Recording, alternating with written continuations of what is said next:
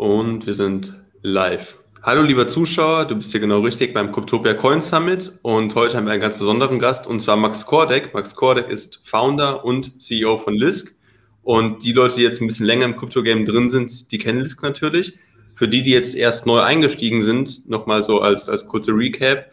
Lisk ist eigentlich eine der wenigen Urgesteine, vor allem eine der wenigen deutschen Urgesteine, die bis heute noch stehen, die sich bis heute weiterentwickelt haben. Und jetzt wird euch Max etwas über die, nächste Entwicklungsstufe von Lisk erzählen und über Interoperability im Detail berichten. Das heißt, du bekommst hier 1:1 Insiderwissen von einem der bekanntesten Leute auf dem Gebiet. Deswegen nutze die Chance, schreib auf jeden Fall mit und ganz, ganz wichtig, schreib deine Fragen in den Chat, die beantworten wir dann im Anschluss an die Präsentation, genau. Und ja, schreibt vielleicht mal in den Chat, ob ihr uns gut hören und gut sehen könnt. Ich denke aber, das... Dazu auch guten Morgen von meiner Seite. Sagt gerne Bescheid, ob ihr mich sehen könnt und ob ihr mich hören könnt. Wäre sehr hilfreich. Genau, aber ich glaube, so wie die Technik ist... perfekt, 1, ja, Fiat Manita schreibt 1, perfekt. Schön, dass du wieder da bist, Fiat Manita. Aurik ist auch wieder da. Cool, dann würde ich sagen, wir können losstarten. Jetzt ganz kurz für Leute, die jetzt neu beim Cryptopia Summit sind. Geht auf cryptopia.cash, tragt euch da auf dem Button die Mailingliste ein, ist kostenlos, dann bekommt ihr bei jedem Workshop ja eine Nachricht, ihr bekommt Aufzeichnungen und Handouts. Gut, dann würde ich sagen, übergebe ich an dich, Max, und bin sehr, sehr gespannt. Ja, super, danke dir. Also guten Morgen alle zusammen, mein Name ist Max Kordek, CEO und Co-Founder of Lisk. Ich gebe die Präsentation auf Englisch, weil es gibt einfach so viele englische Begriffe in meiner Präsentation und ich bin es gewohnt, alles immer auf Englisch zu machen in der Blockchain-Industrie. Ich hoffe, das geht in Ordnung. Dann swipen wir mal direkt rein. Alright, okay, so today I'm going to give you a deep dive into blockchain interoperability with Lisk. And one more time in English, my name is Max Kordek, CEO and co-founder of Lisk. Please follow my channels if you want to stay up to date about Lisk and whatever else I'm working on in the blockchain industry. A quick disclaimer, blockchain is extremely hard, it's complex technology, so this presentation is also not easy, but I try to keep it as simple as possible. Sometimes I leave quite a bit away just to make it more understandable. But I think it's just necessary if you want to do proper either investments or evaluations of projects, that you understand the technology behind in the team and what the team is trying to achieve. Further, I think this conference is a little bit more finance orientated. I'm not a finance guy, I'm a pure tech guy. So whatever you see here is just for information purposes. It's not investment advice or anything like that. I just want to tell you more about blockchain interoperability, a topic I'm working on since over 5 years already. Today in this presentation, I quickly give you an intro about what is Lisk and how to develop a blockchain application with our tools and platform. And then I go to explain you much more about blockchain interoperability with all these different techniques and mechanisms available on the market today, or at least on which other people are working on. And then after that, I'm going to explain you what we are working on, what we just revealed a few weeks ago, the Lisk interoperability solution. And I think it's pretty important for you to know what kind of advantages interoperability in general brings. So I go into that a little bit as well. And just then a few next steps for our research and for Lisk in general, so that you're aware what's coming next and what I'm working on next. All right, so let's begin. So what is Lisk? First of all, Lisk offers JavaScript developers all required tools to build dApps on their own native blockchain. And currently we work on an interoperability protocol, which will then connect these dApps to our blockchain, to the Lisk blockchain. And you see, I mentioned dApps on their own native blockchain, and that's why we are calling them blockchain applications. We're not using the terminology dApps, we're using the terminology blockchain applications. And we launched in 2016. As previously announced, we acquired an old project from back in the day, somehow like an OG ICO project, you could say that. We have a team of around 40 people. Some are in Berlin, some are in Zug. but the majority of the team actually sits in Berlin with all the developers, marketeers, researchers, business developers, and so on. And currently we have a funding of around $100 million. That all still stems from our ICO we conducted in 2016. So we are well funded, we're here to stay, we're a long-term project, we're not just a hype coin. We really want to focus on delivering good technology. If you're looking into our ecosystem, I would say it has four core components. The Lisk SDK, which, SDK stands for Software Development Kit, somehow like a toolbox for developers to build apps. And in our case, of course, it's a toolbox for JavaScript developers to build blockchain applications. It's the Lisk blockchain, which we actually build ourselves with the Lisk SDK. And the Lisk blockchain is home to the LSK token and the centerpiece of the Lisk ecosystem.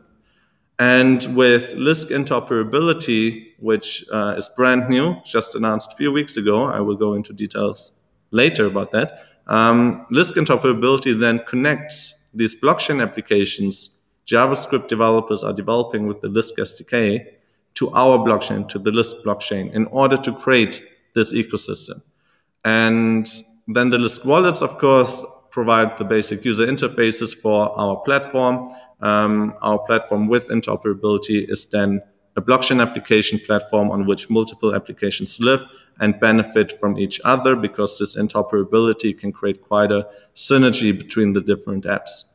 More about that later as well in advantages. And at the end of the day, what we try to achieve is to make blockchain accessible. And I'm not speaking here only for the normal user by providing them more use cases and a great user interface to benefit from blockchain technology, but also I speak about developers who have like a very high entry barrier entering the space in general, because blockchain technology is extremely hard and developing your own blockchain application or just blockchain is really like expensive, time consuming and so on. When we started in 2016, we took an existing code base of like a project my partner Oliver Beddoes and myself worked on before. And it took us around 2 years to bring that to stability and to a proper quality. And with the Lisk SDK, a developer nowadays can spin up their own blockchain within like 1 hour or something. And within probably like a week or so, they have a nice, simple proof of concept blockchain application already. So Lisk is all about making blockchain accessible from the developer standpoint and the regular user standpoint. And I talked a lot about how to use the Lisk SDK to build a blockchain application, but how does it exactly work? This is a bit technical now, but please bear with me. So essentially the Lisk SDK, again, software development kit, is a set of libraries. So something like a toolbox that are used to develop blockchain applications. Again, blockchain applications are the apps on their own native blockchain. And it is comprised of multiple tools in that toolbox. One of them is Lisk Commander, which is just kind of like a command line interface for developers to go in and generate like code skeletons and the basic blockchain, the white labeled blockchain to just get started. The Lisk framework, which actually, like you could say, has all the heavy stuff in it, what makes your blockchain application actually then a decentralized blockchain. And Lisk Elements, which is comprised of multiple libraries which handle very specific logic. For example, we have something called Lisk-Cryptography, which handles all stuff around cryptography, like it has all the different curves and algorithms for that in it. We have one which is called Lisk P2P, which handles the peer-to-peer layer for the network so that nodes can interact and communicate with each other. So this is all the software development kit. It's all there already. It's all published. It's all open source. It's free to use. You can just jump on GitHub, our organization that's called Lisk HQ, and can basically just install it today, npm install it, and you're there, ready to use and ready to build a blockchain application. So that tool is used to build a blockchain application. So keep that in mind. We have the Lisk blockchain and a blockchain application, which, for example, could serve a different use case, like a prediction market, an oracle, a decentralized exchange, an NFT marketplace, an NFT game, whatever it is. And if we're then talking about blockchain interoperability, it's like a very big topic which got covered multiple times in the last few years. But just recently, we covered that topic with our own solution on Lisk.js 2021, which is our annual developer-focused event. So again, maybe not for you, but it's like pretty tech-savvy, pretty, like I would say, hardcore, like developer-focused. And this time around, it was a pure digital event. In 2019, it was a physical event only, this time a digital event. We had 1,000+ registrations. And normally we do this once a year, but due to the COVID-19 pandemic, we had to skip it in 2020, but moved it then from end of the year to beginning of the year. So it was on the 21st and 22nd of May. And now it's going to happen all the time in spring, so next year as well. This time around, we had around 9,000 views so far, like pretty fast that went, so I'm very happy about that. It was a 2-day event. We had like 9 hours of content, 450 slides. It was huge for us. And there we presented the entirety of Lisk interoperability. And you can watch it on YouTube on our channel, Lisk HQ. So make sure to subscribe and watch the content if you're more tech savvy. However, in blockchain interoperability, there are many other solutions. And I would like to just give you also a bit of an overview about these. But before we do this, I want to explain you briefly what actually is interoperability. So I already said you have to keep in mind you have, for example, the Lisk blockchain and another blockchain or blockchain application with a different use case. Let's just say blockchain 1, blockchain 2. And these two blockchains are now interoperable if like a transaction in one blockchain can have an effect in another.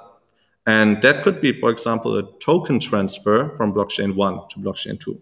So let's say a user is like executing a transaction in blockchain 1, which has the purpose of transferring these tokens into blockchain 2. But you have two distinct blockchains, two different networks. So you cannot just move it over. What essentially happens is on the blockchain 1, this transaction is being called. And on blockchain 2, it actually sees that and, well, is creating then these tokens, making them available for the user, while on the blockchain 1, they're kind of locked or burned. That's why here on the presentation, it's also written like that on blockchain 2, the users credited pegged tokens because they're not really the original ones, but they are like a representation of them. So here I just gave you an example of a token transfer from blockchain 1 to blockchain 2. That's like the interoperability everyone like is largely speaking about. But interoperability is also just if in blockchain 1 something happens, let's say a transaction is triggered, and then in blockchain 2, because of that, something happens automatically, which might not actually be a token transfer, but it could be whatever it is. Like it could be just a new transaction being called or triggered, and information becoming available, and so on. And why is that so important? So first of all, it's scalability. If you're looking at Ethereum, where dApps are all written on its one blockchain, on the Ethereum blockchain, obviously you're coming into scalability problems. So the Ethereum blockchain is limiting processing capabilities or capacity.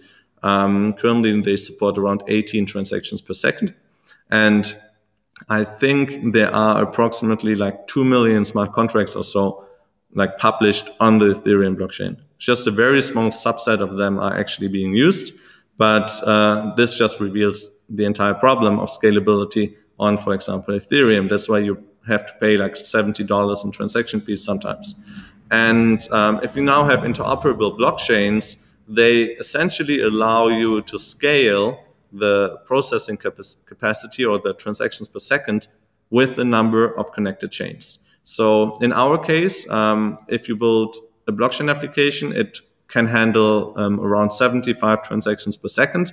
So a few more than Ethereum currently and many more than Bitcoin currently. And you have to imagine every new blockchain application added to the ecosystem supports, again, 75 transactions per second. So if you have 1,000 sidechains or blockchain applications in the ecosystem, you're speaking about 75,000 transactions per second. Of course, this only goes for each individual blockchain. If one blockchain becomes extremely successful, then, well, it runs into the same issues of scalability. If we're looking, however, at the most successful and popular DApp platform, Ethereum, and then again, the most popular DApp, I guess that's Uniswap, and they have like 300,000 transactions per day or something. So with Lisk, with 75 transactions per second, you're approximately at 6.5 million transactions per day.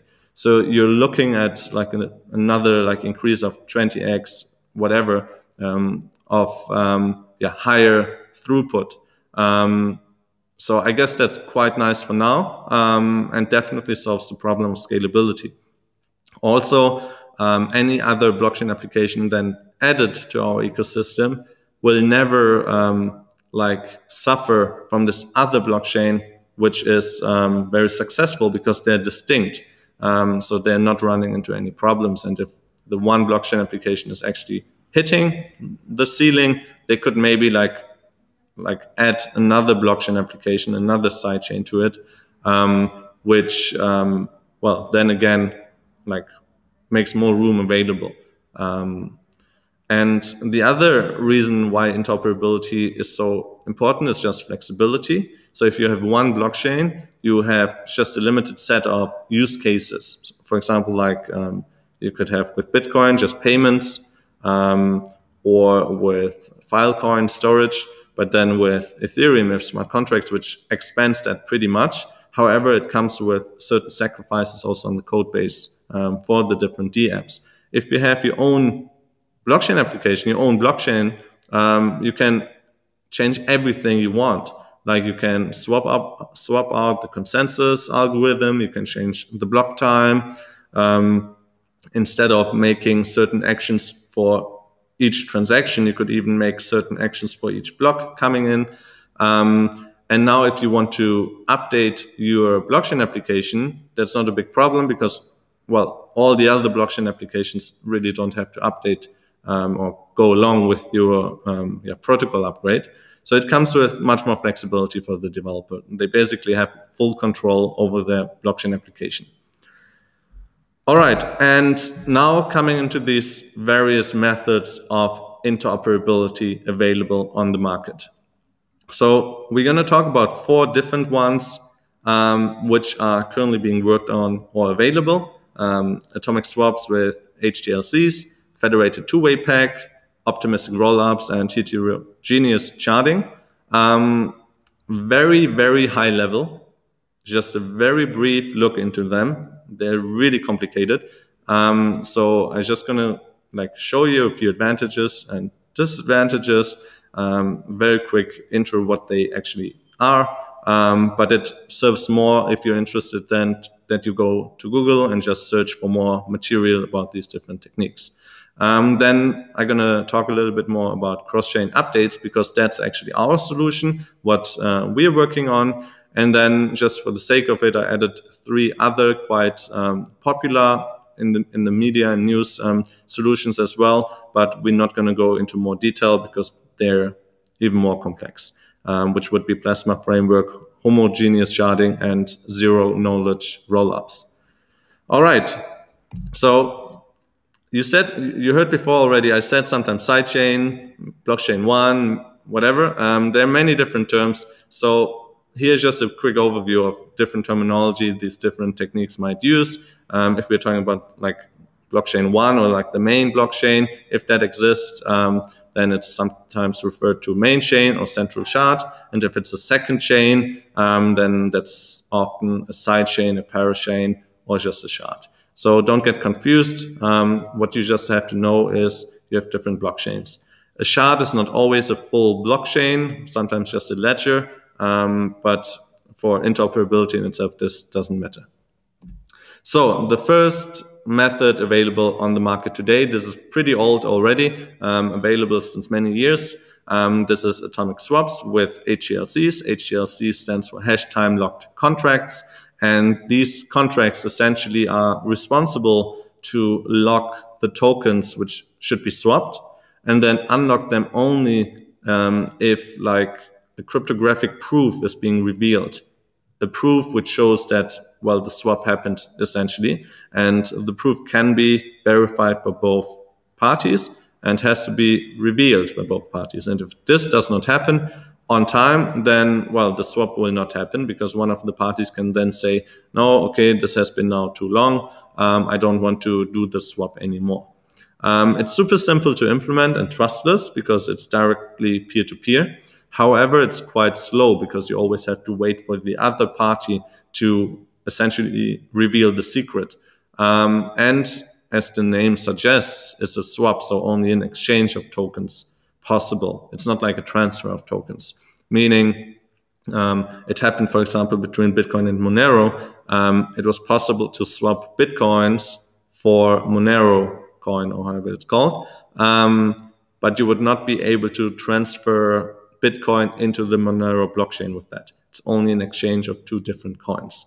But it is there. It was being used and practiced in the past already. So it's one of the available solutions for something like interoperability. Then we have the federated two-way peg, another quite old but very like known and popular choice. And there you have essentially a multi-signature account or like a group of trusted intermediaries. So like a group of people, like a board or committee on both blockchains then, which are responsible to maintain a peg of the transferred token. So a peg essentially means if you have on blockchain 1 a token A and you want to send it into blockchain 2, then this group or these intermediaries have to be responsible for destroying then this token on the one blockchain and creating it or minting it on the second blockchain. And this is the peg. So to make sure that suddenly you don't have the same tokens on both blockchains, because that would be then something like a double spend, which obviously is not wanted. Again, this is quite simple and it's very fast because this trusted intermediaries group is kind of small and they can speak with each other quite fast. However, it is a small group, so it's not really decentralized. It's depends how big this group is, but in most cases that's like 12 people or something, so it has limited decentralization. And of course, it requires trust into these intermediaries. One example is the Liquid network, which is being used to transfer Bitcoins between exchanges very fast, so that they don't always have to go over the real blockchain, and it's more like a side channel. But this works being practiced, and if the intermediaries trust each other, they can essentially do these interoperable transactions very fast. Then another one is called optimistic rollups. And here, essentially, like if you have a side chain, all its blocks are optimistically posted on the main chain, but they're not being processed because else that would come with like scalability sacrifices. But all these blocks always then have somewhat of a stake as an insurance.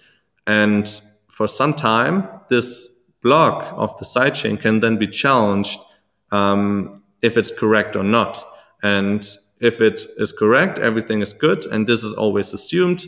That's why it's called optimistic rollups. But if it's not correct, then the person who challenged that block can receive the small stake as a reward. So there's always essentially like an incentive to actually post the right sidechain blocks to say, okay, I'm honest, everything here is correct, because else the person is losing money. And well, this comes with quite a flexible approach because you can just post them and you don't have to wait. And it's very fast if the trust exists, if you trust the person posting the sidechain block. However, if you don't trust the person, you always have to wait for this challenging period, and that can be then again very slow. So it depends who's posting the sidechain blocks. But then again, it's also kind of centralized, because if you only rely on trusted people here in this case, then it's not that decentralized either. And it's kind of complex to implement, not that easy. It is being used on Ethereum, I think, already today, but not really as an interoperability solution again, but rather as a layer 2 solution. That means you have one sidechain which can then facilitate many different transactions. And after some time, it's being like a sidechain block is then being posted on the main chain of Ethereum, and all these transactions are then applied with that. So you can have like a layer 2 on which like many transactions can happen for cheap.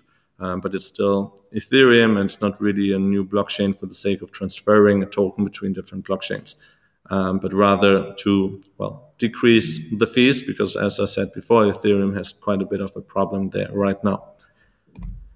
Then we have something with a very complicated name, heterogeneous sharding. Here you have shards. It's a pretty popular term lately, because Ethereum is working with Ethereum 2.0 on shards, but not on heterogeneous sharding, but then the homogeneous sharding. But also Polkadot, a pretty big project lately, is also working on that.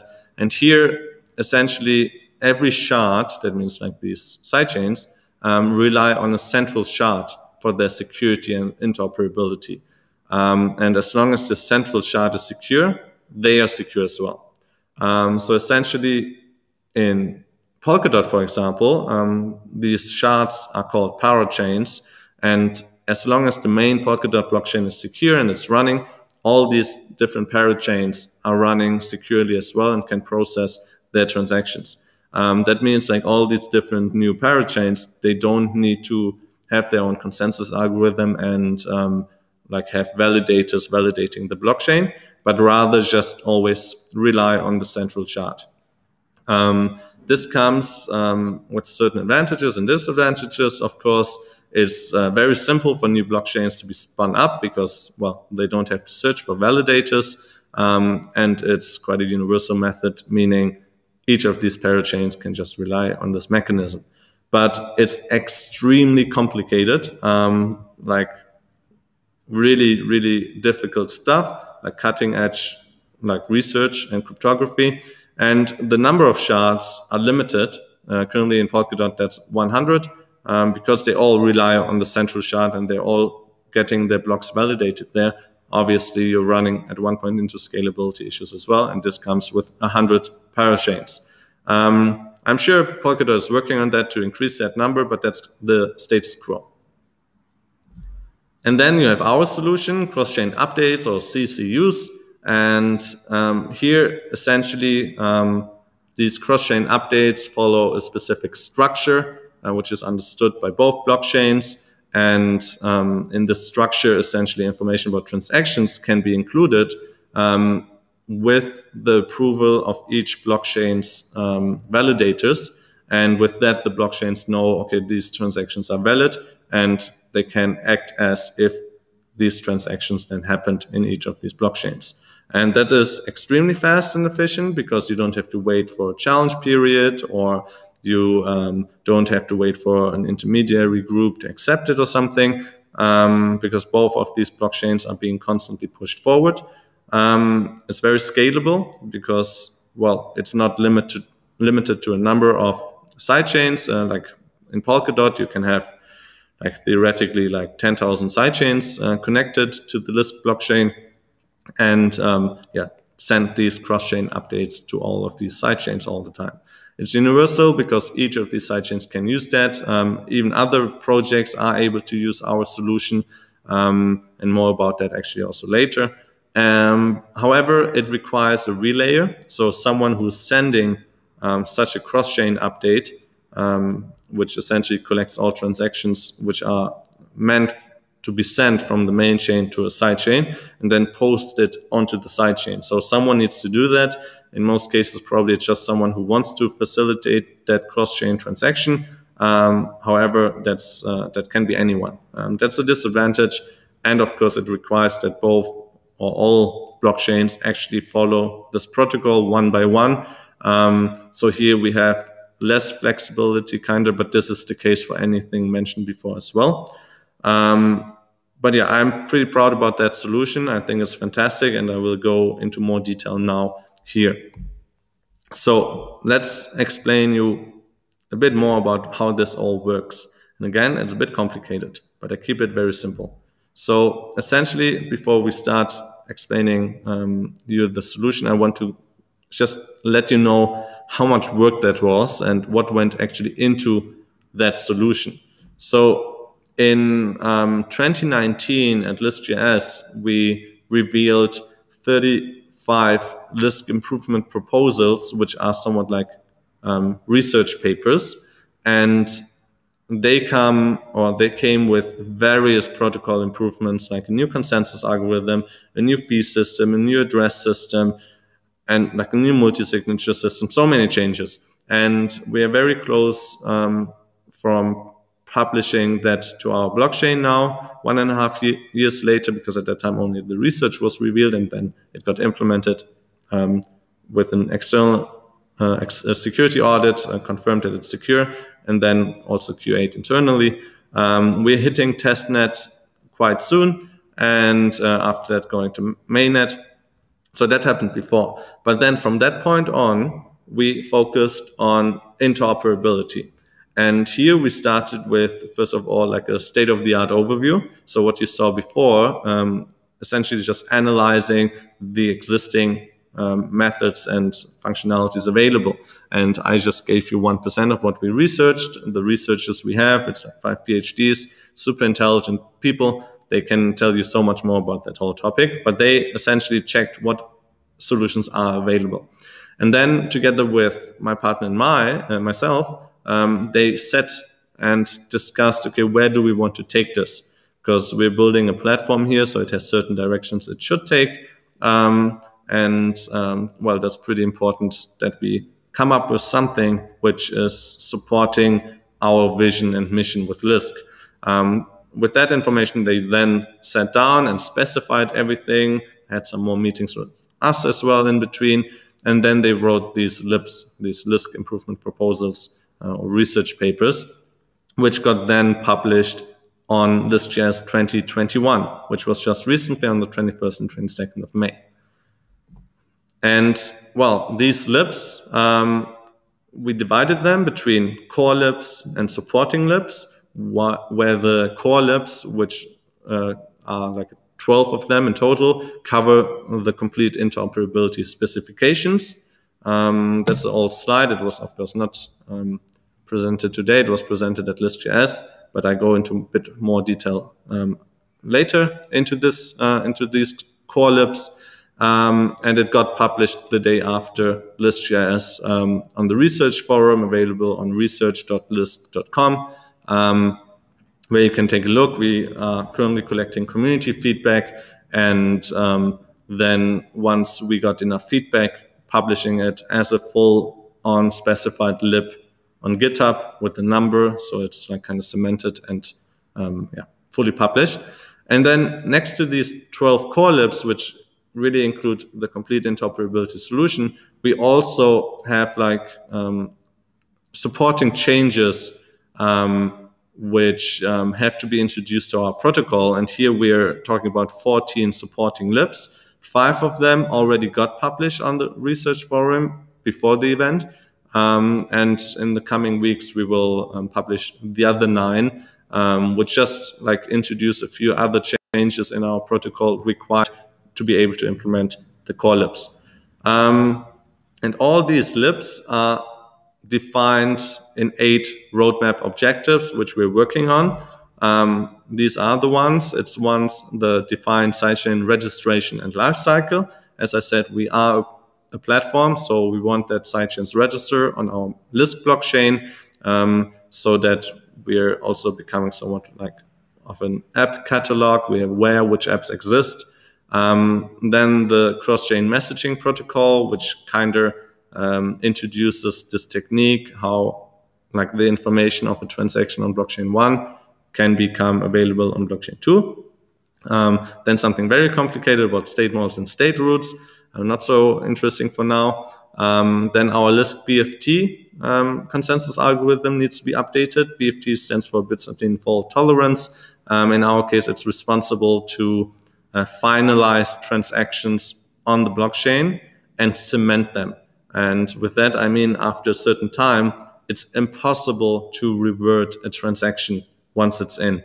In our case, that's like 20 minutes later. And that's very important because if you send a transaction from one chain to another, you want to make sure to wait that period to be able to know that on the original blockchain where it's coming from, this transaction can never be reverted again.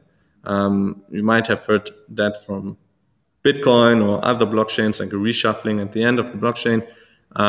That's why in Bitcoin, you always have to wait like at least one confirmation, but ideally 6 confirmations to make sure that this block will not be reverted anymore with 99.999% probability. But in our case, it's then a clear like 100%. At least that's what I would say. Our researchers probably would disagree with this probability number, but it's like near 100%. Then we're introducing new token standards, ones for regular tokens and ones for NFTs, non-fungible tokens, because they obviously have to be transferred from one blockchain to another. Then again, something very technical to update the block header format. And then I talked about flexibility of our sidechains. So by default, we are supporting 2 consensus algorithms, which can be replaced by the developer. This is delegate proof of stake, which is already there today. And well, we are having this objective of introducing an alternative consensus algorithm, which is POA, or proof of authority, where essentially, I think very interesting for businesses, you can just define who is the validator. And these validators are then responsible to secure the blockchain. So that could be, for example, let's say we have the digital euro, and then in Germany we have the Deutsche Bank, the Commerzbank, N26, Solaris Bank, and a few others, which are then these authorities and make sure to secure the blockchain. Not sure I would trust that, but that's how it works. You have these trusted parties securing the blockchain then in this POA consensus algorithm. And last one is again very technical to enhance our signature scheme.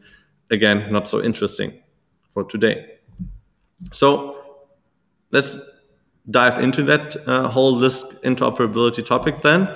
The basic idea is, again, you have a Lisk main chain in our case and a Lisk sidechain. And now you want to send transactions, let's say from let's just say from the main chain to the side chain, or from the side chain to the main chain, then these transactions actually emit something called a cross-chain message. And these CCMs basically signal that this is a transaction meant for another blockchain. And these messages are then gathered and posted on the other blockchain as a CCU, a cross-chain update.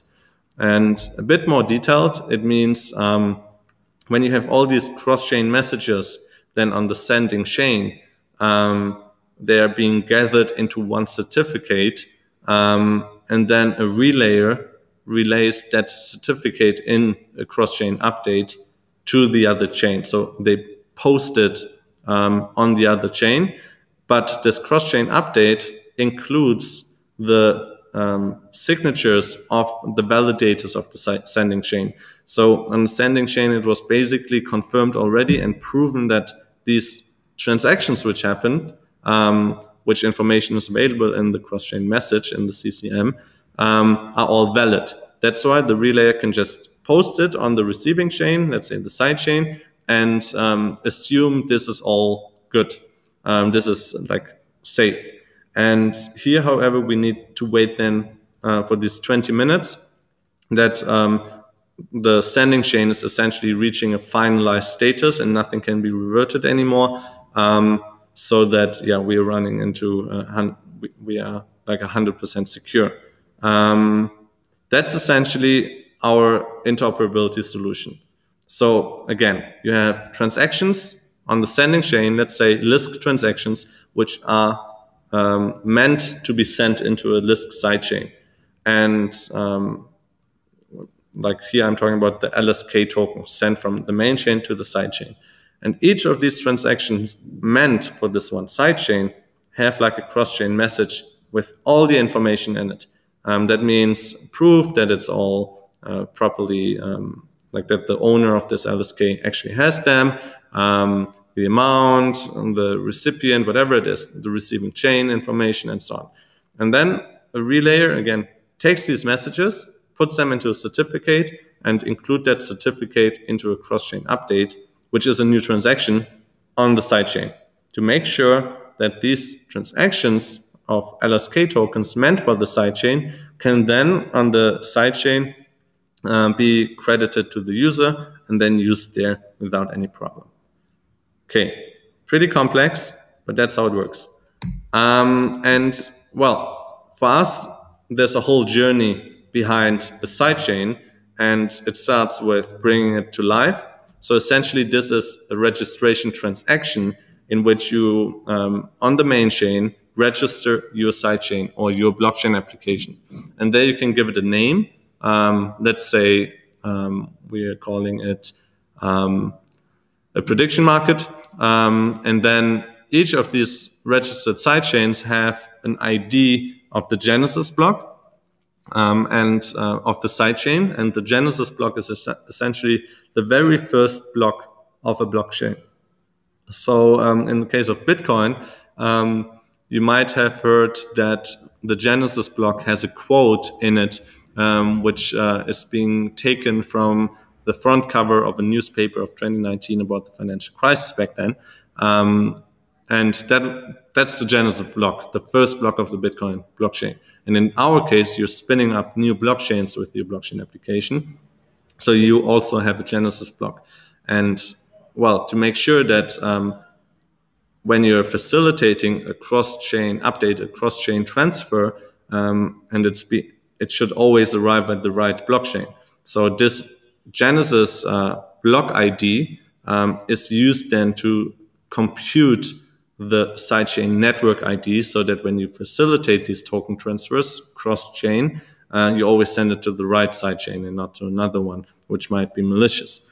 And then during registration, you also have to include in that registration the sidechain validators, which will send the first cross-chain update from the sidechain to the main chain in order to signal, well, I'm alive. But that's all pretty much automatic. You will not have to worry about that as a user, but as a developer, that's pretty important. And these, some of these values, like a Genesis block, for example, you can just simply auto-generate with the Lisk commander, which I mentioned before is one of the products within the Lisk SDK. All right, and then once you registered your sidechain with this new transaction, your sidechain account is created on the main chain. Don't get confused by account. It's essentially just an object saying this sidechain now exists with this ID, with this name, and so on. And when you do that, you have then essentially established one connection. And that means from the main chain to the side chain. And just quickly about this chain ID, on the main chain, then each side chain has such an ID, and it's just being counted up, while the ID 1 is the Lisk main chain itself, and then every side chain gets just 2 or 3 and 4 and 5 and so on. And this is just needed in order to know which chain is which, because you're dealing with an underlying protocol, it somehow needs to know where it's sending the cross-chain transactions to. And if we're going the other way around, I mentioned now a link is essentially established from the main chain to the side chain. However, you also need to know on the sidechain then where the main chain is. So you have a similar registration on the sidechain as well, where you define the main chain. So it finds the tokens always find the way back essentially, but this is kind of also automatic. You don't have to do a lot here. It's all provided for in the tools we provide in the Lisk SDK. So with that, we essentially have a registration process where a developer can say, okay, hey, I developed my own blockchain application. I now want to register it on the Lisk blockchain application platform. They go to our Lisk wallets, click like essentially add a blockchain application or register blockchain application, insert these few values like a name, for example, and then it's live, it's registered, and they can at one point then decide to turn the blockchain, the sidechain on. That doesn't have to happen immediately. It can also happen at a later point. And that's what I just was talking about. It can also be like happen at a later point, this activation of the sidechain. This will happen essentially with the first CCU posted, so that, well, then the main chain knows, okay, now it's an active sidechain.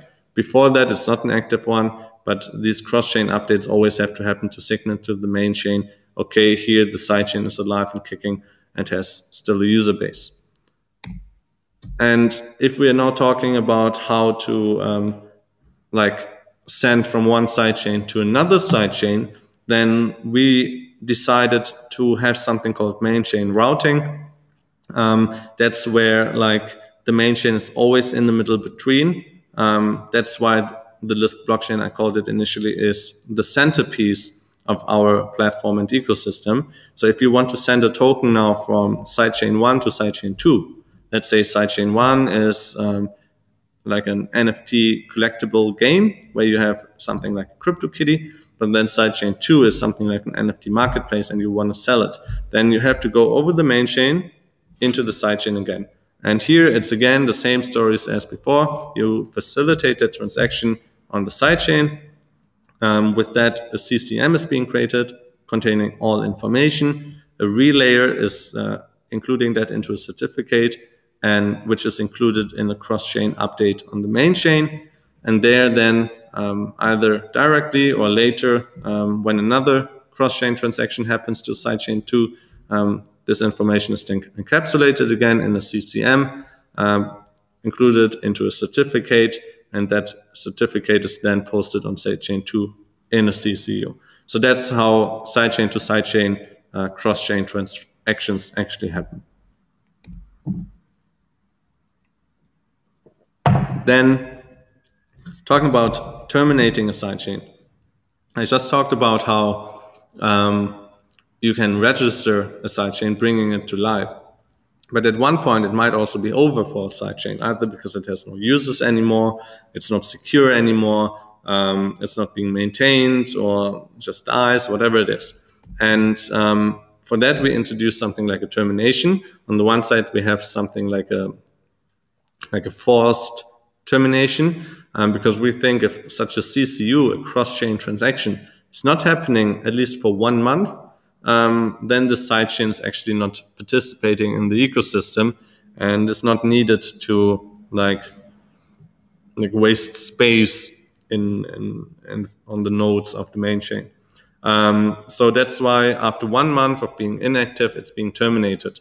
And now you might think, okay, hey, but what if that's actually to my disadvantage because the sidechain is still active? Well, you can always just post a CCU quickly. It's very cheap. It will then have actually no cross-chain transactions included maybe. But that proves then, hey, the sidechain is still alive. However, if a sidechain is not alive anymore, the users really have to have a means to be able to retrieve their tokens. And that's part of this termination process why we decided to have that. So as soon as like this connection or sidechain is terminated, you will not be able to send any more tokens into this sidechain. But if the most important thing is that you then actually send the tokens out of the sidechain, right? But well, here it just quickly describes that, well, this termination can also happen if a sidechain is malicious and it tries to send malformed data. For example, tries to send tokens to the main chain which actually don't exist. And there's a mechanism in place which detect that in order to make sure everything's secure and safe. However, once it's terminated, it's disconnected. And you cannot send any more tokens into the sidechain. That's okay. However, you want to take the tokens out of the sidechain, of course. Either you have stored NFTs there, LSK tokens, or other tokens. You want, of course, be able to retrieve them. And for that, we introduce a new transaction type called the sidechain recovery transaction. And that's a fully trustless, secure, on-chain process how you can get the tokens then back. It's not something centralized when the developer of the sidechain has to do something. It's fully decentralized, on-chain, and trustless. And essentially is the mechanism to be able to retrieve tokens from a sidechain back to either the main chain or its original sidechain it stemmed from. And well, this recovery mechanism will be able to prove that you're the owner of certain tokens, like an NFT or just the LSK token, for example. But this recovery mechanism can be conducted by anyone. It doesn't have to be even you. So if you're less technical, you don't know that maybe that mechanism exists. Someone else can do it for you and essentially recover every token on the sidechain at once. And I don't need to really go into detail here. It's, again, a bit more complex. But with that, it means, let's say you had quite a few tokens in a decentralized exchange. All these different tokens would go back to the original sidechain. You have some NFTs in the marketplace. They would all go back to, let's say, the collectible game they stem from. So you're fully protected from malfunctioned or inactive sidechains. However, all tokens which, well, originally come from that one sidechain, let's say you have something like an Oracle chain, and this Oracle chain has its own Oracle coins. Well, if the Oracle chain is being terminated because it's not secure anymore, it malfunctioned, or it's not active anymore, and that's why it's being terminated, then these tokens are kind of lost as well. However, if there's a situation where this termination actually happened by mistake, because this inactivity was on purpose or something, then of course the sidechain still lives and continues. It's just not connected to the Lisk ecosystem anymore. But then if it's all running safely there, your Oracle coins are still available within the chain. You just cannot send them to another Lisk sidechain anymore. But then for that, you would have to register a new sidechain and make the initial token distribution same as on that one Oracle sidechain in order to be able to participate in our ecosystem again. So if we're taking a look at the whole life cycle of a sidechain, it essentially means you're first developing your own blockchain application with the Lisk SDK. And once it's done, it's completed, you can generate the Genesis block, the first block of the sidechain. And with that, you can register your sidechain on the Lisk main chain. Then, well, you can wait a month, 2 days, whatever, before you activate that sidechain on the main chain with a cross-chain transaction, making the main chain aware that this sidechain exists. And then it's active. And users can send tokens around from the main chain to the sidechain and back. They can benefit from the use case and utility the sidechain brings. Let's say it's a DEX or an NFT game, whatever it is, and all good. And normally this should just go on for every serious sidechain forever, because the advantage of blockchains is as long as there's some people willing to run it, it can run forever, right? However, maybe the sidechain was not developed correctly, and therefore they sent some malfunctioned data, or it's just broken completely, and the blockchain is actually stopped after 1 month. Then it's gonna get terminated, and that's where then the user can recover the tokens on it. and well, retrieve all their initial money back or NFTs back. And yeah, this is just like as a fail-safe, if a sidechain really is not behaving correctly. But in ideal situations, this should never happen. Yeah, that's the life cycle. So from A to Z, from beginning to end. But I think in most cases, the termination will actually not be kickstarted, because a sidechain should always be able to run forward. And then quickly again, just to give you this understanding one more time. So there's a bit of a noise here. So if you're sending tokens from one sidechain to another sidechain, this happens not directly. This happens more like over the main chain, like I explained before. And that's pretty important for us, because we want to establish the Lisk main chain as the centerpiece. And if now sidechains communicate directly, it gets very complicated with different token states in different chains. And then the other chains are not really aware how many tokens are where. But also because with our wallet, we really want to provide this user interface which enables you to benefit from our ecosystem. And this will create then synergies between the different sidechains being active in our ecosystem. And for that, I want to tell you a little bit more about the advantages blockchain interoperability brings. So in the case of Lisk, so I mentioned that before with flexibility, but you can also say it's customizability. The advantages of, well, having interoperable blockchains instead of having your dApps on one blockchain from the beginning, like in the case of Ethereum, is essentially you can have tokens in your sidechain, and they can easily be moved between the different sidechains. So there's no disadvantage in that. But you also, on top of that, can pretty much change anything in the blockchain you created. So you can replace the consensus algorithm. We already said we are having delegate proof of stake, DPoS already, and are currently working on the proof of authority consensus algorithm, which was the 7th objective on the slide earlier.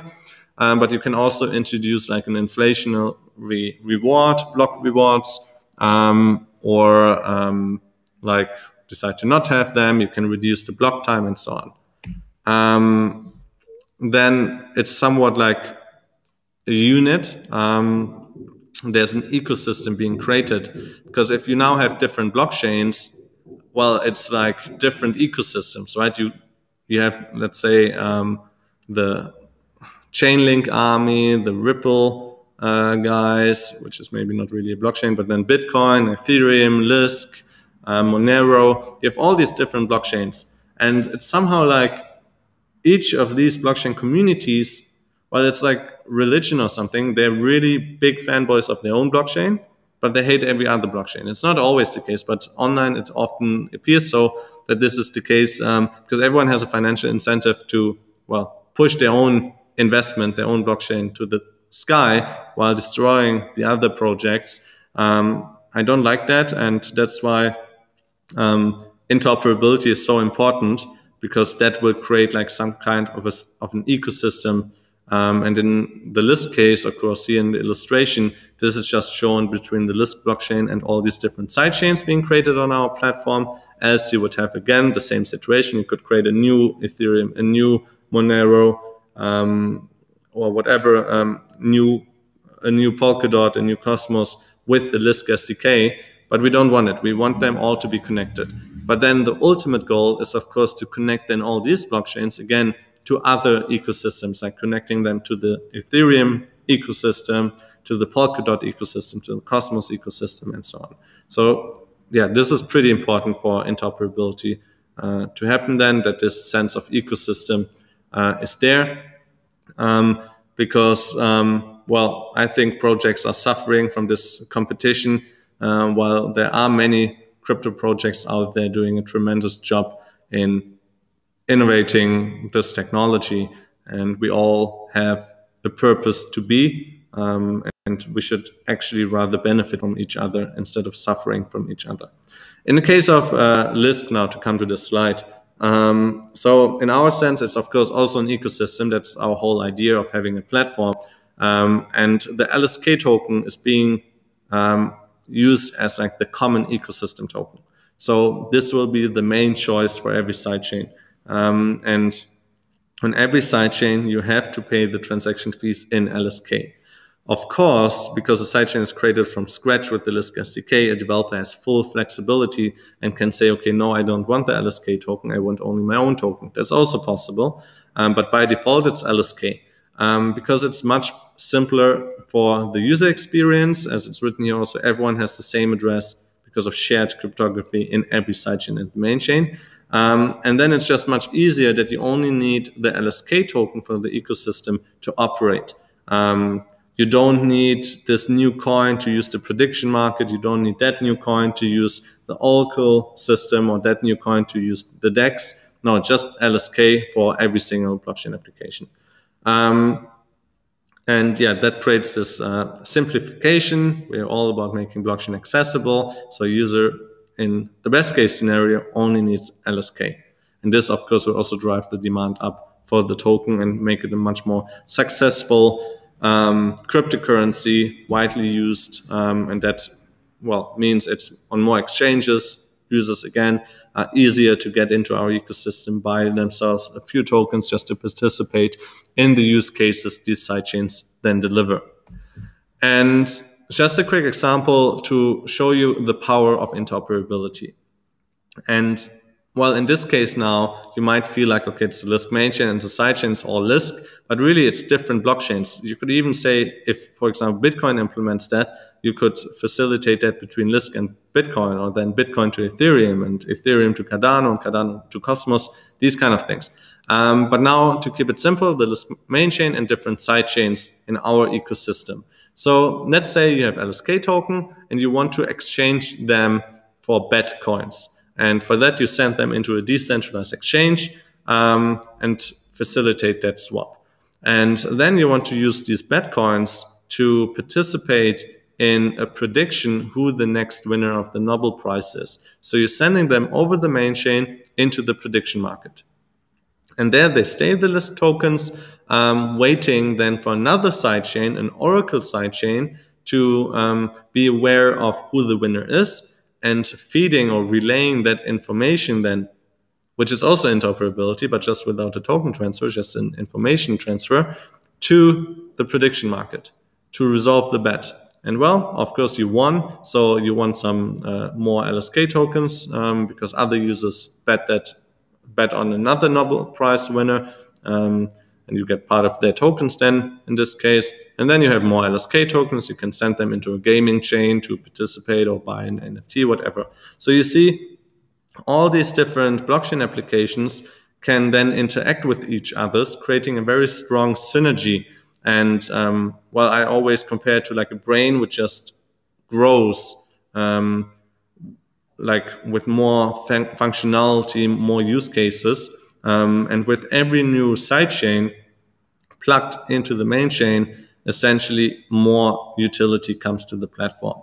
And I think that's like where the true power lies, and where we today don't even realize what will be able or what will be possible with interoperability, or thanks to interoperability.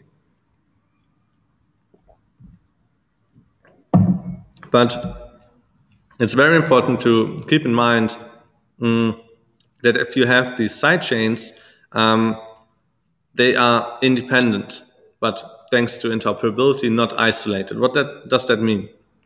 So independent means, I mentioned that before already, if one sidechain becomes extremely successful, let's say it's a decentralized exchange, which is the most popular use case on Ethereum currently, and it's hitting the limits, the ceiling. It cannot process transactions anymore for cheap because it has 6 million transactions per day, theoretically more.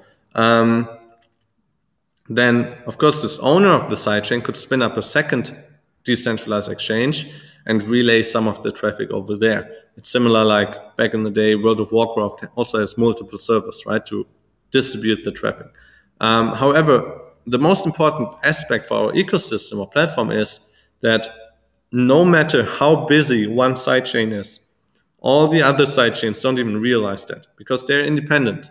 They're like their own distinct blockchains. So they never suffer from very popular blockchain applications. We had a few years ago CryptoKitties, which showed that or revealed that problem on Ethereum, that one application became very successful and the entire platform became very expensive to use because the fees rose.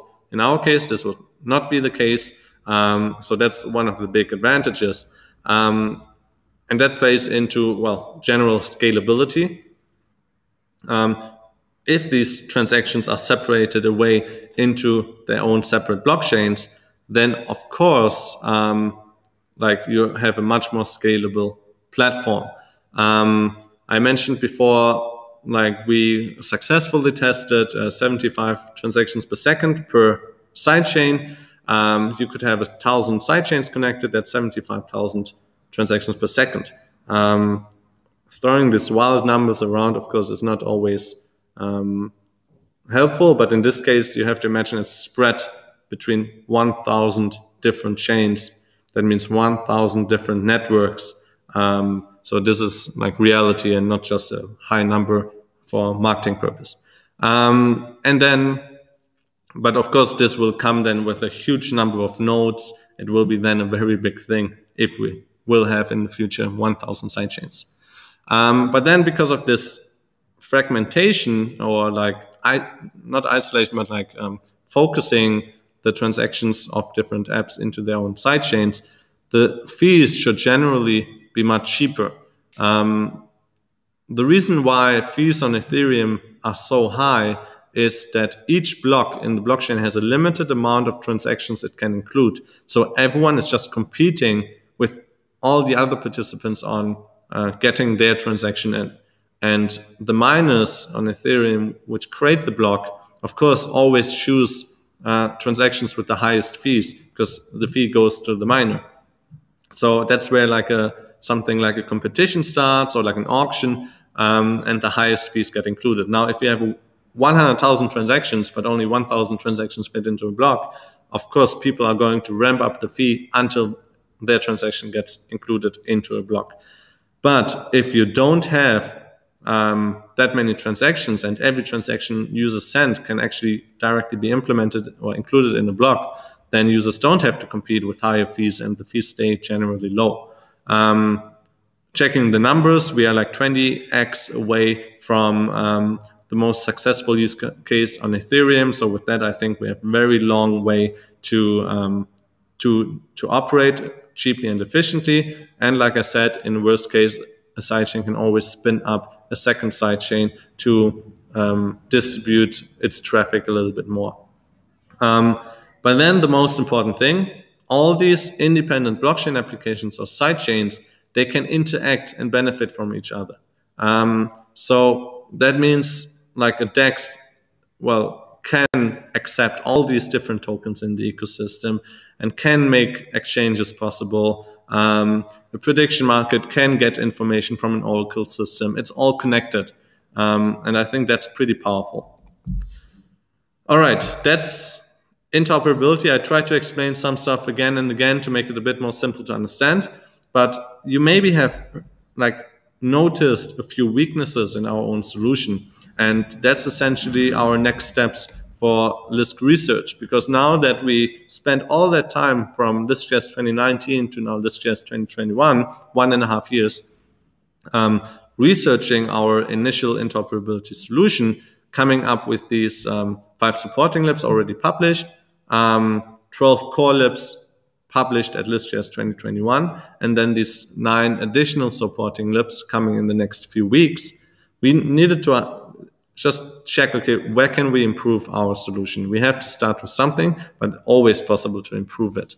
And well, that's where we introduce this milestone 5, like a new phase where interoperability is improved. And there we essentially have 3 goals. To reduce the time to finality that plays into the BFT consensus algorithm, where I said before it takes like 20 or 25 minutes or so on average to cement a transaction on one chain, so it's never be possible to revert that. And that's important if you send a transaction into another chain. So we need to reduce that time, of course. And this relayer, which was one of the disadvantages of our solution, where someone has to actively post a cross-chain update onto another chain, which of course is a transaction and costs a little bit of money. Well, there's no incentive for that unless the person, the relayer relaying that information is actually someone who actually sent a transaction from one chain to another. So we somehow need to incentivize that person so that everyone in the network actually wants to relay these cross-chain updates. And well, sidechains are that flexible and that customizable that the fee system, which I explained before with the auctioning and the competition for competing to get included into a block, well, because sidechains can be that customizable, we need to generalize our fee system a little bit more. But there I will not go into details in the following slides. That's unrelevant to interoperability. And then, well, I already hinted towards it. That's just the first step, Lisk interoperability, to be able to connect sidechains to the Lisk main chain.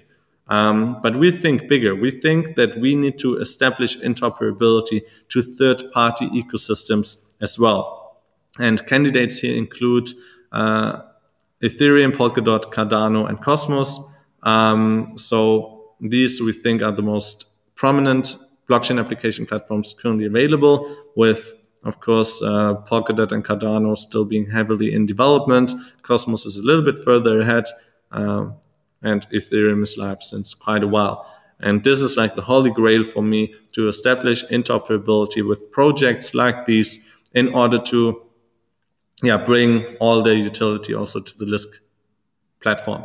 So let's go quickly into a bit more detail. So reducing the time to finality. Like I said, if you want to transfer from one sidechain to the main chain, or from a main chain to a sidechain, you need to wait that this until these transactions are final, or that the blockchain is finalized when you were at the time of when you were sending the transaction, so that both chains know by nearly 100% that the transaction sent actually is valid and that the user still has it.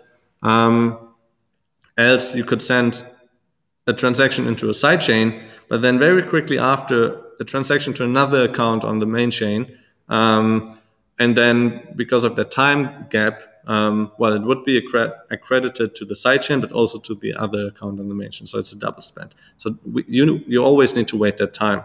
Here it says on average 26 minutes. I think it's around that, like 26 minutes. We now have the goal to decrease that time. So by introducing a new BFT consensus algorithm, which reduces it to 1 or 2 blocks, that means like 20 seconds, which would make it blazing fast to send cross-chain updates or cross-chain transactions. And of course, that comes with a better user experience, because you don't always want to wait like half an hour to use the sidechain's utility.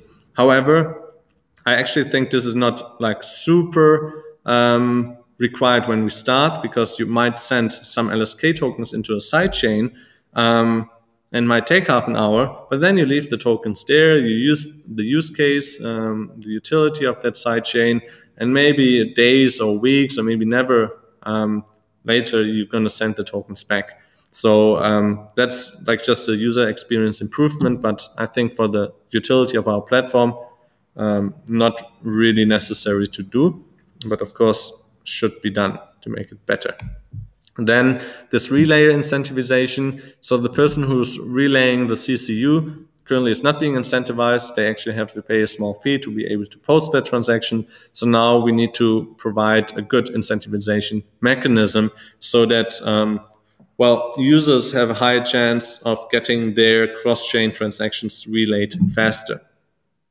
Again, kind of a UX situation. Again, it's just about improving our solution. And then the fee system I will not go into, but then the next phase will be blockchain interoperability. with candidates including, like mentioned, Ethereum, Cosmos, Polkadot, and Cardano, where essentially we are building then our own sidechain or blockchain application, which is connected to these ecosystems, so that, for example, you are able to send Ethereum or ERC20 tokens from the Ethereum ecosystem to that sidechain we are creating, and then it's within the Lisk ecosystem, and then you can send it to any other sidechain to exchange it on a decentralized exchange, for example. We believe this is super helpful because then Lisk also becomes something like a second layer solution for Ethereum, and then Ethereum can benefit, for example, from the cheaper fees on the Lisk platform. Users can benefit of having only one wallet, the Lisk wallet installed, for example, because there they can also hold any ERC20 token on Ethereum itself. However, then as these packed tokens or wrapped tokens within the Lisk sidechain we are creating here. I think that's the true goal. If you're looking on our website, we have published just recently a new roadmap with gemstones as their own distinctive phases. We're currently in the Emerald phase with these protocol improvements I mentioned before. When they go live on mainnet in quite relatively soon, then we are entering the new phase, the Sapphire phase, which is about Lisk interoperability, with the research completed. Just these two improvements there still being implemented then later. And that's where all the development work is being targeted to right now, to implement Lisk interoperability as soon as possible. And then after that, it's the diamond phase where we're implementing blockchain interoperability. This research will start later this year. And yeah, I'm quite curious what our team will come up there with. And for Lisk, very quickly, the next steps goes also a little bit to the past. We just launched Lisk.com. We had the domain Lisk.io before, but we're finally, after 5.5 years, able to get the .com domain as well. Came with a little bit of a website refresh as well. We had Lisk.js, two-day event targeted to developers. Generally, Lisk is a tech project, so you see the whole presentation was a bit more complicated. With that, we launched our first online hackathon called Hack on Lisk. More information on hackonlisk.com, which goes still until 23rd of July, where you can use the Lisk SDK to participate in it and build your own blockchain app. Prices are $33,000 in total. Then we launched a Lisk grant program, where if you are a team of 2 at least and you want to build a blockchain application with the Lisk SDK, you can get $66,000 from us to start building. It's divided in milestones because we want an ecosystem with great use cases. So we are supporting teams building these use cases. Then, like I just said, Lisk interoperability implementation has just began immediately after Lisk.js 2021. And well, currently I'm in the Lisk Center Berlin. If you take a look, that's written at the wall. It's based in Berlin, as the name suggests, and it's a co-working space where everyone can just come and work from here. We have coffee or other drinks available for free. We have internet here, a meeting room, also with a ping pong table there. We have some more games. Raspberry Pis, a 3D printer, a paper wallet printer. We have the Lisk wallets installed here on the computer and on the phone. And yeah, you can just use it as a shared space to exchange ideas and to talk with other people about blockchain. It's not Lisk exclusive. We have also a stage here with a big projector to be able to facilitate meetups. So if you want to have a meetup, you can just contact us and use this space then for your own meetup, either blockchain related or programming development related. Everything for free, like I said, and we have the same thing also in Utrecht in the Netherlands. So once, COVID-19 is over and we are allowed to open again, I hope in July, please come over. It's at Köpenicker Straße 126 in Berlin. I think it's Kreuzberg Mitte. So make sure to check that out, but you will hear about it when it opens. And then Lisk mainnet version 3, that's with all these protocol improvements I mentioned before, the new fee system, the new address system, the new consensus algorithm, and so on, which research was revealed at Lisk.js 2019, will launch this fall. Then after that, because it comes with a complete new API, we're going to also getting listed on more exchanges again, to simplify the onboarding of people into our ecosystem, because they will require the LSK token to use it. And then at the end of the year, again, like an in-between update annually called Lisk Updates, where then you can hear more about our progress made on the research and implementation of interoperability, and also about our own blockchain applications, which we are starting to develop.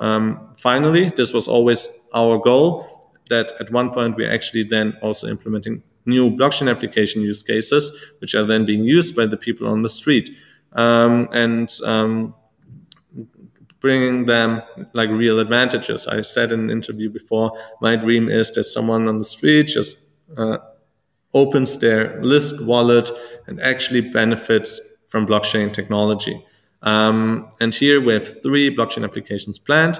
The first one is something called the Lisk Bridge. That's this blockchain interoperability to another ecosystem. Let's say, for example, Ethereum, so that you have every token of Ethereum available also in the Lisk ecosystem, and they can benefit then from, let's say, a DEX in our ecosystem or an NFT marketplace or whatever it is. And then 2 other DeFi applications where we cannot say much more right now because it's still pending legal opinions and more research before we want or can reveal more. So a lot is happening. A lot was said. That's it with my presentation. Thank you so much.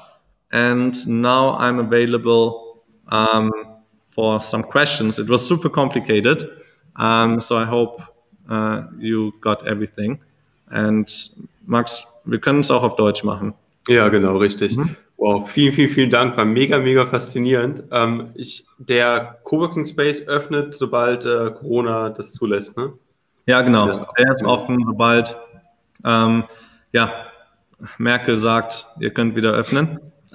Ich denke im Juli, also jetzt die Zahlen und so sehen sehr vielversprechend aus. Man kann ja schon Events haben bis 100 Leute, aber wenn wir öffnen, wollen wir auch öffnen und dann offen bleiben, ohne jetzt hier irgendwelche Risiken einzugehen. Sehr cool, ja. Ich habe auch gemerkt, viele Zuschauer sind auch die ganze Zeit über dran geblieben, also ich glaube, du hast die auch gecatcht. Und jetzt nochmal an dich als Zuschauer, schreib auf jeden Fall, wenn du Fragen hast, die jetzt sofort in den Chat. Ich habe auch noch ein paar Fragen aufgeschrieben. Genau, und wir haben jetzt noch Fragen von M4Log. Will the Lisk, okay, das ist jetzt eine englische Frage, aber gut, gucken wir mal. Will the Lisk SDK also be compatible with other programming languages in the future, or will it remain with Java? Ja, also die Frage geht dahin, ob das Lisk SDK kompatibel mit anderen Programmiersprachen sein wird oder nur mit Java. Einerseits ganz kurz, Java ist eine komplett andere Sprache als JavaScript. Also was komplett anderes. Da gibt es einen Joke, ist so wie, die haben so viel miteinander zu tun wie Car und Carpet. Das ist einfach was ganz anderes. Aber danke für die Frage. Also wir sind total darauf fokussiert, Blockchain accessible zu machen. Und JavaScript ist die meistverbreiteste Programmiersprache der Welt. Das können Millionen von Leuten. Essentiell jeder Programmierer kann JavaScript auch. Heutzutage fast jede App, die man benutzt, nutzt auch JavaScript. Also irgendwie Slack, Trello, was gibt's noch? Einfach so viel, auch auf dem Handy, so viel nutzt einfach JavaScript heutzutage. Und es fühlt sich auch sehr nativ an. Also es ist wirklich eine Sprache der Zukunft. Und deswegen haben wir uns von Anfang an dazu entschieden, wir bleiben rein bei JavaScript. Das heißt, unser komplettes SDK ist implementiert in JavaScript, weil es einfach fast jeder kann und es mit bestimmten Vorteilen kommt. Zum Beispiel, du musst JavaScript nicht kompilieren. Das heißt, du kannst es direkt laufen lassen, du kannst es im Browser laufen lassen, du kannst es auf jedem Gerät mittlerweile laufen lassen, ohne es für dieses Gerät speziell kompilieren zu müssen. Aber wenn du mal so in andere Projekte guckst, ein SDK ist wirklich komplett der Baukasten mit allem, was du brauchst für deine Blockchain-App. Aber dann alle oder viele andere Projekte sagen, okay, aber wir haben ein SDK in 30 Sprachen. Das ist gar nicht das SDK mit all diesen Bauteilen. Das ist dann nur ein Wrapper, welcher die API abbildet in einer anderen Programmiersprache. Und da haben wir auch Community-Projekte, die das schon implementiert haben, in Go, in Java auch, ich glaube auch in Rust, bin ich mir nicht sicher gerade. Aber das ist nur die API als Wrapper. Aber als SDK an sich fokussieren wir uns auf JavaScript. Und das kommt mit so vielen Advantages einfach, weil wir uns voll und ganz dann halt auch auf dieses JavaScript-Ecosystem konzentrieren können. Sehr, sehr cool. Danke für die detaillierte Antwort. Genau. Hier fragt noch jemand aus einer, ich glaube, Investorensicht. Und zwar, ich denke, der ist auch sehr fasziniert vom Vortrag gewesen und fragt sich jetzt, wie es dann sein kann, dass Lisk jetzt von seinem All-Time-High von $35 so jetzt wieder auf so einen relativ niedrigen Kurs für den Wert, den es eigentlich bietet, gefallen ist.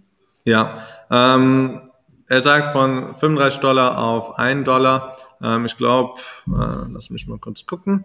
Gerade sind wir irgendwie bei 3,20 oder so, noch vor kurzem bei 11. Krypto ist halt super volatil. Und wir als Lisk Stiftung, was hinter dem Projekt steht, wir kümmern uns um die Technologie. Wir denken, Blockchain an sich ist extrem früh noch. Mittlerweile hat irgendwie jeder von Bitcoin und NFTs gehört, aber die wenigsten halten Krypto. Und ich habe jetzt mir einen neuen Bankaccount gemacht bei Revolut. Die sind jetzt vielleicht nicht oft das perfekte Beispiel, weil man die Krypto nicht runterziehen kann, aber es ist halt relativ weit verbreitet. Und dann habe ich mal gefragt, wer hat denn über Revolut schon Krypto gekauft? Die wenigsten. Und das zeigt mir einfach, Krypto ist noch in seinen, Kinderschuhen.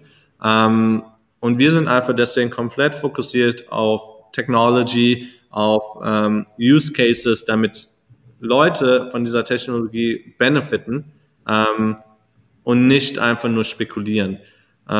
Lisk als Altcoin ist natürlich extrem volatil. Das hat angefangen beim ICO, haben wir es rausgegeben bei 8 Cent. Dann kam es auf fast $40 und dann wieder runter, jetzt auf $3,20. Aber da liegt halt einfach nicht unser Fokus. Wir dürfen auch relativ wenig Sachen machen mit der Stiftung im Bereich Finanzen. Wir zahlen Exchanges nie Listing Fees. Wir betreiben aktuell kein Market Making, haben noch nie Market Making betrieben. Wir fokussieren uns wirklich auf unsere Plattform und darauf, dass es einen Nutzen bringt an die User, weil, wie gesagt, Blockchain ist noch ganz am Anfang und wir müssen mit unseren Funds auch noch die nächsten 5 oder 10 Jahre zurechtkommen, weil ich glaube, erst dann wird Blockchain richtig Mainstream. Deswegen von der Investorenperspektive, ich würde Lisk einfach als Langzeitinvestment sehen dann und so oder so in Krypto investiert man nicht einmalig eine große Summe und das war's. Wenn, dann investiert man jeden Monat eine kleinere Summe und das über die nächsten 10 Jahre, wenn man daran glaubt, dass Blockchain als Industrie hochgeht und da bin ich schwer von überzeugt. Aber ja, ich habe natürlich keinen Eingriff in die Märkte, deswegen weiß ich auch nicht, wie das zu erklären ist. Wir machen gute Arbeit seit Anfang an. Wir sind eines der aktivsten Projekte auf der Development-Seite. Wir publishen jede Woche Blogposts, um Leute dazu informieren, was bei uns passiert. Wir bauen eine Community bei Discord auf. Wir haben jetzt dieses Lisk Center hier in Berlin. Wir haben eins in Utrecht. Das heißt, wir brechen auch in die reale Welt ein damit. Unser SDK nach 3 Jahren, von 2016 bis 2019, existiert dann jetzt schon seit 1,5 Jahren. Aber damit halt wirklich Applications gebaut werden, erfordert es noch die Interoperability. Die wird jetzt angekündigt und wird jetzt implementiert. Ich denke mal, nächstes Jahr sind wir mit einer Beta-Version dabei. Das heißt, wir haben kontinuierlichen Progress und mehr kann man, denke ich mal, nicht machen. Ja, vielen Dank. Ja, ich glaube auch, es ist einfach ein gutes Zeichen, dass man auch bei schlechtem Kurs trotzdem weitermacht. Das Projekt gibt es ja jetzt schon sehr, sehr lange, seit 5 Jahren. Ich denke, das ist auch gerade jetzt als Investor, glaube ich, eher eine Stärke, würde ich so sehen. Weil, keine Ahnung, wenn jetzt Lisk total overvalued wäre, dann kann man als Investor gar nichts holen. Aber jetzt wäre, glaube ich, dann ein sehr guter Zeitpunkt. Genau, ich habe auch noch ein paar Fragen so aus so einer, also wir haben jetzt nicht nur Investoren in der Community, sondern auch Leute, die jetzt sagen, okay, ich bin selbstständig oder ich möchte mich selbstständig machen, vielleicht auch im Bereich Blockchain, weil ich da die Zukunft sehe. Wo würdest du sagen, können die jetzt am besten anfangen mit Lisk? Also am besten anfangen, denke ich mal, tut man einfach dabei, Blockchain zu verstehen. Und zwar nicht nur oberflächlich, sondern wirklich tiefgründig. aller Anfang ist schwer. Ich würde einfach mal das Bitcoin White Paper runterladen, ausdrucken, lesen, online aktiv sein in den verschiedenen Kanälen und sich einfach mal so, auf Englisch sagt man, make your hands dirty. Einfach mal so anfangen, mal eine Wallet runterladen, egal welche, Bitcoin, Ethereum, Lisk, ein paar Tokens kaufen, die hin und her schicken. Und so fängt man einfach mal generell an mit Blockchain. Wenn jetzt jemand schon ein bisschen weiter ist und sagt, okay, ich möchte mich selbstständig machen in der Blockchain-Industrie, dann kann ich aus meiner Perspektive natürlich nur Eigenwerbung machen und sagen, okay, hey, wenn du noch einen Partner hast, bewirb dich mit einem Pitch-Deck, einen Businessplan und so ein bisschen Intro über die Leute, die dabei sind bei uns, beim Lisk Grant Program, bei dem du $66.000 kriegen kannst, um deine Blockchain-Application zu entwickeln. Milestone-basiert. Das heißt, du kriegst am Anfang direkt mal ein bisschen, kannst dein Projekt kickstarten damit und dann je Milestone kriegst du dann mehr Geld ausgeschüttet. Ich glaube, das ist ein relativ guter Einstieg als Unternehmer oder Entrepreneur in die Blockchain-Welt. Ist aber sehr schwierig, aber ich kann es nur empfehlen, bei mir war es sehr erfolgreich. Ja, klingt sehr, sehr gut und da kann man auch eigentlich auf das Center, das ihr jetzt in Berlin und Utrecht habt, zurückgreifen, nehme ich an. Ja, auf jeden Fall. Also sobald wir offen sind, einfach vorbeikommen, kannst uns Fragen stellen dann, kannst bei den Meetups dann mitmachen, kannst hier arbeiten, kannst jeden Tag reinkommen und sonst alles hier weg uns trinken und einfach hier dann an deinem Projekt arbeiten. Und ich denke mal, jetzt am Anfang wird es relativ leer sein wegen der aktuellen Situation, aber mit der Zeit wird sich das dann auch hier füllen und eine kleine Community sich gründen, wo dann ein Neuling einfach mal reinkommen kann und gucken kann, was machen denn die anderen, und vielleicht findet er so dann auch Co-Founders. Sehr, sehr cool. Mega. Ja, ich habe noch ein, zwei Fragen zu dem Vortrag gehabt und zwar mit den Sidechains. Also du hast ja auch gesagt, dass Sidechains auch andere Sidechains haben können. Wie weit geht das? Also können wir jetzt eine Sidechain haben, die eine Sidechain hat, die eine Sidechain hat, die eine Sidechain hat oder ist es unbegrenzt? Ja. Oder? Also an sich, was ich meinte, ist, dass dann die Mainchain eine Sidechain hat und du kannst dann neben der auch nochmal eine Sidechain kreieren, die aber auch zur Mainchain connected ist, um halt dann den Traffic da zu beiden zu leiten. Aber natürlich kann auch eine Sidechain eine neue Sidechain haben. Das wird dann aber ein bisschen kompliziert, aber an sich geht das unendlich. Aber dann müsstest du ein paar Mechanismen von der Mainchain auch in die Sidechain implementieren. Es geht alles offen, alles da, aber wir fokussieren uns erstmal nur darauf, Mainchain zu einer Sidechain und wenn jemand dann mehr braucht, dann wieder eine normale Sidechain von der Mainchain und nicht eine Sidechain von der Sidechain. Aber an sich hast du da keine Limits. Ich würde es nur nicht übertreiben, weil wirklich Maximum gerade getestet war 6,5 Millionen Transaktionen. Das reicht. Also Uniswap hat wirklich den größten Use Case aktuell in der Blockchain-Szene. Realen Use Case, kein Fake. Und das sind ein paar 100.000 Transaktionen am Tag. Und dann mit 6 Millionen bist du da sehr, sehr gut bedient, glaube ich. Sehr, sehr cool. Ja. Und fällt dir jetzt so spontan noch ein paar andere Use Cases ein, die vielleicht so den Zuschauern jetzt mal sehr direkt zeigen, okay, wo könnte es in meinem Alltag was zu tun haben? Oder auch, wenn ich jetzt als Investor agiere, warum ist es im Alltag sehr, sehr relevant, dass ich daran investieren sollte? Investment, also man kann halt gucken, was sind Use Cases für Blockchain, die heutzutage schon benutzt werden. Und ich glaube, großenteils ist das einfach der DeFi-Space. Das heißt Tokens, die irgendwie nutzbar sind in einem Decentralized Exchange, auf einer Lending-Plattform, in einem algorithmischen Stablecoin, in einem NFT-Marketplace. Ich glaube, das ist so ein großer Use Case aktuell, der Nutzen findet. Und ja, die ganzen Projekte, die driven halt Value und Value sollte dann irgendwann auch den Preisanstieg erzeugen, auch wenn es oft verspätet oder verzögert ist. Und ein anderer Use Case ist, denke ich mal, sehr prävalent Gaming, da will ich in Englisch reden, wo dann NFTs hauptsächlich benutzt werden als Collectibles, die man breeden kann, aber auch die irgendwelche Trading Card Games repräsentieren und dadurch halt ja einen bestimmten Value haben, weil sie halt rare sind, selten sind. Aber ja, Gaming ist ein anderer großer Use Case. Wir sehen aber halt bei beiden, dass die Nutzung relativ stark schwankt mit dem Preis auch. Das heißt, wenn der Preis hochgeht, wird alles auf einmal mega oft benutzt. Wenn der Preis runtergeht, dann eher nicht mehr so.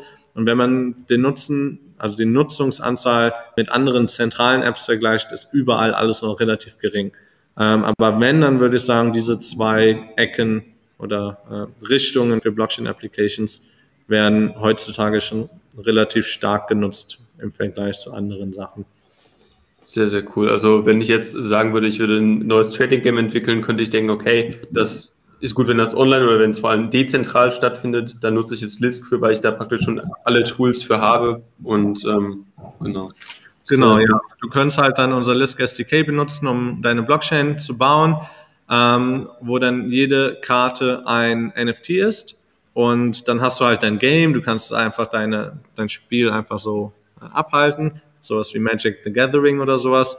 Aber dann bildet sich natürlich ein Sekundärmarkt für die Karten. Bei Magic the Gathering ist das passiert, bei Pokémon, bei Yu-Gi-Oh!, überall. Und dann kannst du aber es ermöglichen, dass die Karten direkt auf der Blockchain auch versteigert werden können, verkauft werden können. Baseballkarten zum Beispiel haben ja extrem hohen Wert, aber da müssen die Leute zum Teil über die ganze Welt fliegen, um die Karte dann abzuholen. Mit Blockchain ist das natürlich anders. Aber natürlich ist das dann etwas rein Digitales. Wenn wir jetzt zum Beispiel in die Welt der Kunst gehen, da sehen wir dann oft auch, dass Künstler ein NFT kreieren, aber dann im Realen auch nochmal das reale Gegenstück haben, wo man so eine kleine Plakette dann irgendwie noch drauf hat mit einem QR-Code, welche dann zu diesem NFT linkt. Aber das sind alles ganz coole Use Cases und definitiv alles machbar auf unserer Plattform dann mit dem SDK. Mega cool. Und wenn ich jetzt in LSK in die Währung investiert habe, dann profitiere ich natürlich auch davon, wenn mal viel stattfindet auf den Sidechains, weil ich praktisch, also dann partizipiere ich mit davon, wenn zum Beispiel dieses Trading Card Game nachgefragt wird, nehme ich an. Ja, also ich mag es so ungern über Preis zu reden, aber jetzt sagen wir mal so, es gibt aktuell 140 Millionen LSK-Tokens. Und die Hälfte ungefähr wird aktuell benutzt, um den Consensus-Algorithm zu betreiben, also dieses Delegate Proof of Stake. Also vereinfacht gesagt, die Hälfte wird gestaked auf unserer Plattform. Das heißt, es sind so 70 Millionen Tokens über, die entweder nur auf Exchanges rumliegen oder in irgendwelchen Wallets.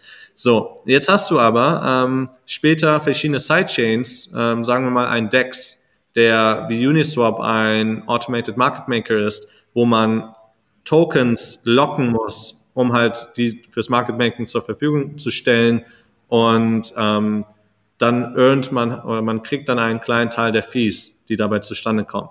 Und wenn jetzt Lisk irgendeine Sidechain hat, die ein DEX ist, der implementiert auf diese Art ist, verschwinden halt auch nochmal eine ganze Menge LSK-Tokens in diese Sidechain rein.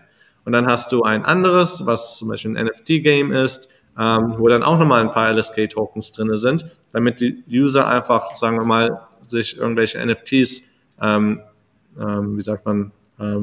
kaufen können, ersteigern können. Und dann hast du 100 Sidechains, wo überall ein paar Lists drin liegen. Und das irgendwann resultiert natürlich in etwas, das nennt man aktuell Liquidity Crisis, Liquiditätskrise, dass du halt einfach auf den Exchanges dann nicht mehr genug LSK-Tokens hast, weil die alle in den Sidechains für die Utility benutzt werden, für die Use Cases benutzt werden, gelockt sind. Das ist dieser famous Begriff Total Value Locked, TVL. Der ist halt relativ hoch in den Sidechains, aber dann auch nochmal auf der Mainchain mit dem Consensus-Algorithmus. Und mit unserem Update jetzt auf Mainnet Version 3 werden auch die Tokens wirklich gelockt beim Staking. Vorher war das nicht der Fall. Jetzt wird es gelockt für die Validatoren auf dem Netzwerk 1 Monat lang und für alle, die dann für diese Validatoren wählen, ein paar Stunden lang. Das heißt, irgendwann kommst du zu dieser Liquidity Crisis und das heißt, es gibt einfach nicht mehr genug LSK-Tokens auf den Exchanges für Leute, die kaufen wollen. Und das ist dann jedenfalls aktuell immer so der Fall, dass der Preis dann richtig hochschießt, weil dann die Leute einfach mehr gewillt sind zu zahlen, weil es halt einfach nicht mehr so viele LSK-Tokens gibt. Das ist so eine Theorie, die passieren kann und ja, auf die viele Leute, denke ich mal, in unserer Community als Investoren auch bauen werden. Danke für die Antwort. Genau, da fragt M4Log, ob du schon Grandmaster in Magic bist. Leider nein. Ich arbeite zu viel, keine Zeit zum Zocken mehr. Ja, sehr, sehr cool. Ja, bei mir war es dann auch Yu-Gi-Oh! Als Trading Card Game, nicht Magic, aber ja, bei mir auch damals. Yu-Gi-Oh! Immer viel getradet und gezockt und davor Pokémon, aber das nur getradet, das hat ja keiner gespielt, glaube ich. Ja. Aber lang ist es her. Ja, bei mir auch. Boah, genau, ich hab, glaube ich, noch mir eine inhaltliche Frage aufgeschrieben, und zwar, wenn die Sidechain stirbt und das recovered wird, dann reicht eine Person aus, die sagt, hey, ich benutze auch diese Sidechain und ich recover die, und dann bekommen alle das recovered? Genau. Cool. Ja, also ich weiß nicht genau, ob das jetzt eine Person kann. Ich glaube, die eine Person muss sagen, wer recovered wird. Das heißt, eine andere Person kann auch deine Tokens recovern. Aber es heißt nicht, dass wenn jetzt eine Person diesen Recovery Mechanism Transaction schickt, dass alle automatisch recovered werden, sondern dass es eher so ein spezifischer Prozess ist. Aber eine Person kann das dann auch einfach freiwillig für alle anderen machen. Zum Beispiel jetzt wir als Stiftung können sagen, okay, hey, hier war jetzt diese App, die ist jetzt terminated worden und ein paar User in der Community beschweren sich, die haben ihre Tokens nicht bekommen, dann können wir auch diese Transaktion schicken und die Tokens dann für diese Leute recovern. Weil alle Informationen, die dafür notwendig sind public, die hat jeder. Okay, sehr, sehr public Key. Ja. Klasse. Genau. Ja, perfekt. Vielen, vielen Dank. Falls jetzt keine weiteren Fragen mehr reinkommen, genau, ihr habt jetzt noch kurz die Chance zu fragen. Sonst gebe ich euch auch nochmal die Information. Wenn ihr euch bei cryptopia.cash registriert, bekommt ihr jetzt alle weiteren Events mit. Und das nächste Event findet um 12 statt mit Markus Gabor. Genau, und ja, Max, vielen, vielen Dank, dass du auch so viel Zeit genommen hast. Fand ich mega, mega faszinierend. Und ich bin sehr, sehr hyped auf den Space in Berlin auf jeden Fall. Ja, ich hoffe, dich bald dann mal in Berlin begrüßen zu können. Und ja, checkt einfach mal unsere Webseite aus. Wie gesagt, alles ist höchst technisch, aber ich hoffe, ich konnte euch so ein bisschen einen Einblick in die Materie schildern. Sorry, dass es auf Englisch ist, aber das ist für mich much more scalable, damit ich später auch auf YouTube und so verbreiten kann. Wenn ihr noch Fragen habt, joint us bei Lisk.chat. Das ist unser Discord-Server. Da könnt ihr dann nochmal unserer Community oder mir oder meinem Team alle Fragen stellen, die ihr auf eurem Mind habt. Und ja, bitte folgt mir auch auf Twitter und YouTube, weil dort dort poste ich immer relativ viele Updates zum Projekt. Dann bleibt ihr auch up to date. Klasse. Vielen, vielen Dank. Dann beende ich an der Stelle den Stream. Danke auch fürs Zusehen. Ich finde es sehr, sehr cool, dass viele so lange dabei gewesen sind. Und auch M4Log sagt auch danke für den Vortrag. Gut, macht's gut. Wir sehen uns um 12. Vielen Dank, Max. Ja, danke. Ciao.